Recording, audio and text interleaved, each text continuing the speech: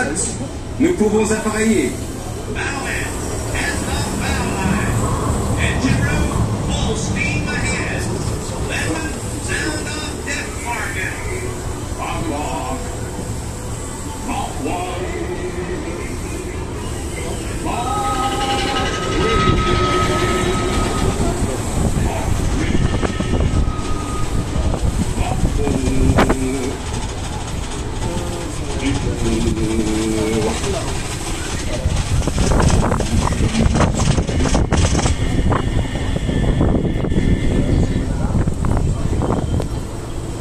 Ne soyez pas surpris que le capitaine d'un bateau naviguant sur Riverboat de Far West parle le français.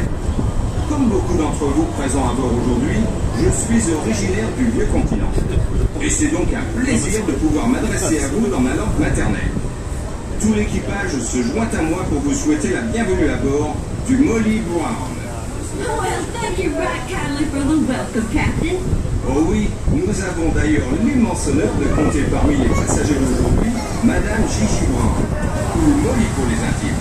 Oui, Molly Brown, la Molly Brown, qui a donné son nom à notre bateau. Parti de rien, Molly et son mari sont devenus riches en trouvant de l'or ici, dans l'Ouest. Maintenant, ce sont des piliers de la société. Et ils sont également connus en Europe. N'est-ce pas, Molly? Oh, shucks, Captain. How you do, Dalton? Bonjour, folks. You see, I speak a little French myself. Yes, I am Betty Molly Brown. And I must say, it was mighty nice of them to name this here riverboat after me. Why, I never dreamed when we discovered gold that it would lead me to being such a celebrity. I always say to my Johnny, I always say, if the folks back in Hannibal, Missouri could see us now. Oui, oui, Molly, merci. Et si nous indiquions aux passagers certains des points d'intérêt que nous allons voir depuis le bateau? Sure thing, Captain. Let's show these folks the sights.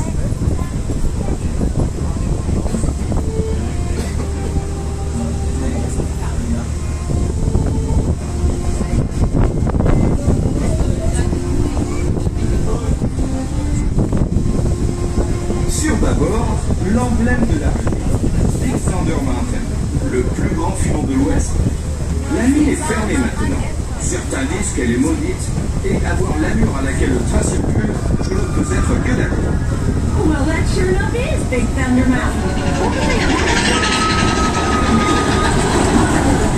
Folks got spooked over there, but curious types still come around wanting to ride that crazy mine train. Looks like fun to me.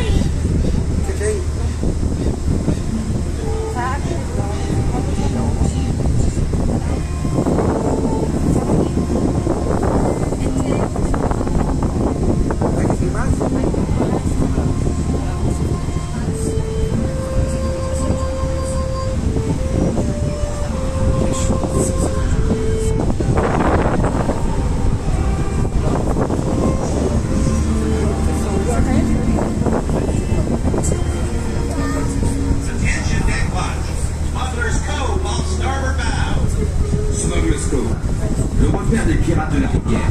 Tarnations! Ladies, keep an eye on your jewelry. Captain says there's river pirates around these parts.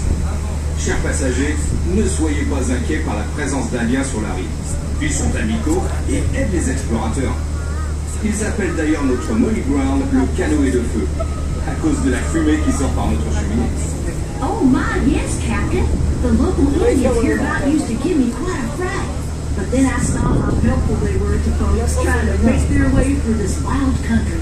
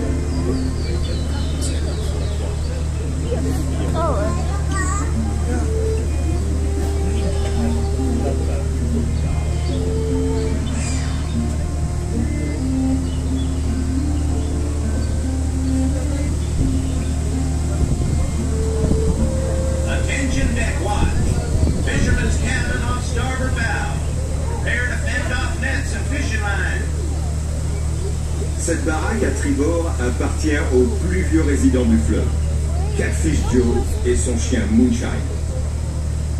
Well, I guess old Catfish Joe reckons he'll lure 'em in with his snoring.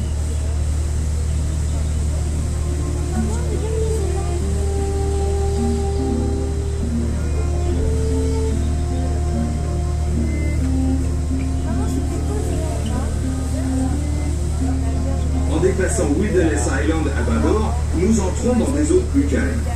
Molly, c'est le moment idéal pour parler à nos passagers de ce bateau qui porte votre nom. Yes, sirree, Captain. This here side-wheeler is one of the best boats in America. If I do say so myself, they call it a side-wheeler on account of the wheels that propels it is on the side instead of in the back. Le Molly Brown a moins d'un mètre de tirant d'eau, ce qui lui permet de transporter passagers et cargaisons, même dans les eaux les moins profondes.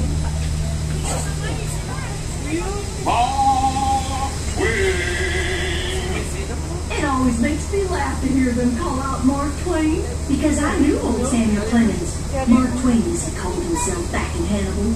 It was him that told me about all the riches out west. I said to myself, why should men get all the chances? So I set out to make my fortune, and look at me today.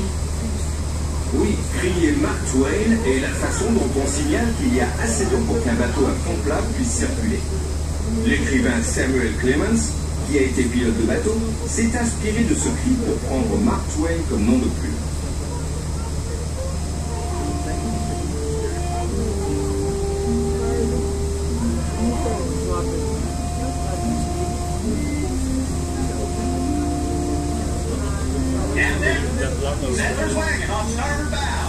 Regardez Molly, sur la droite. L'arrêt définitif pour cette pionnière malchanceux qui était en route vers l'ouest. Life can be mighty hard out here on the frontier. That's a shame, it truly is. Ah, regardez ici. Nous arrivons en vue de monticules contenant de l'eau en ébullition. Nous sommes témoins d'une des plus impressionnantes démonstrations de force de Dame Nature. Ces geysers peuvent projeter de l'eau bouillante jusqu'à 20 mètres de haut. Well, they say those geysers have been bubbling away since time began. You can even see the remains of one of them ancient dinosaurs in the rocks. And if you look over there to the other direction, you can see a natural arch bridge. Une autre merveille de la nature sur bâbord. Cette arche naturelle. De quoi, monsieur dit? De l'eau. Ouais.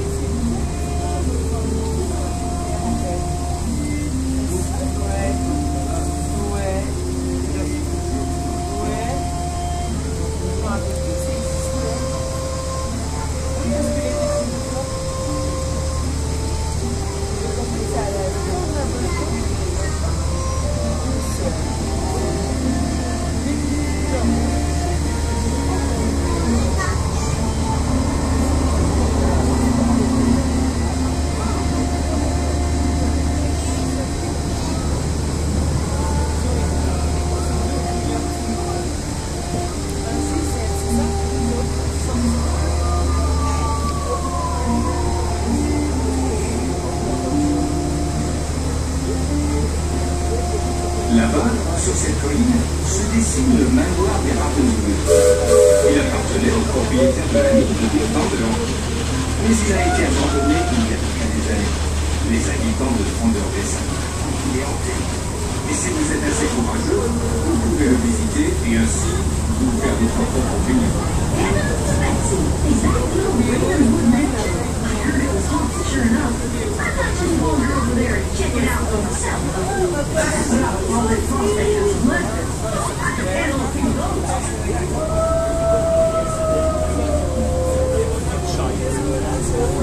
Mesdames et messieurs, nous approchons de Fahrt Mesa et de la fin du voyage. Les passagers les plus supérieurs devraient commencer à descendre vers la passade principale et de se préparer